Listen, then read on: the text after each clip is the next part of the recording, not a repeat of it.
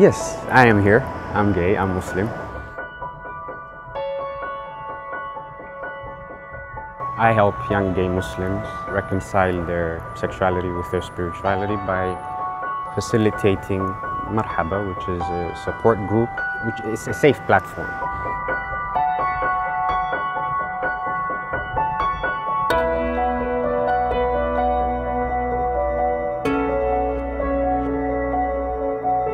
At first it was really hard because, growing up in a religious family, you have to marry someone and have kids and all of that. I haven't come out to my family. Yeah, I'm not ready to come out yet just because I don't think they will accept it.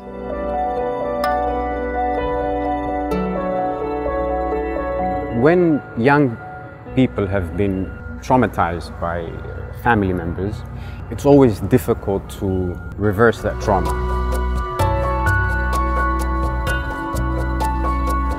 However, it's a heavy load as well. When someone says to you, you have given up, there's still a lot of work to be done. You can be both, but you need to have a support to be able to do it. When religion is used to discriminate and ostracize, and it's no longer pure.